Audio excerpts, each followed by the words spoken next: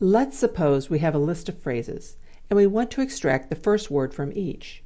How would we do that? Thinking this through, for the starting word, we want to extract everything from the left up until the first space character. To do that, we need two functions, find and left.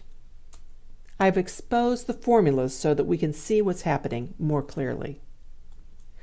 The find function searches the phrase string for whatever substring we give it, in this case a space, and returns the character position where that substring was found. So for hello world, the first space is at character number 6 in the string. The left function extracts the number of characters we tell it to starting from the left. For hello world, we're telling the function to extract one less than the first space count that find determined, or 5 characters on the left. This results in the final text of hello, which is 5 characters long. This could have been done in one step instead of 2 by nesting the find function inside the left function. Once we do this, our equation is only dependent on the original data.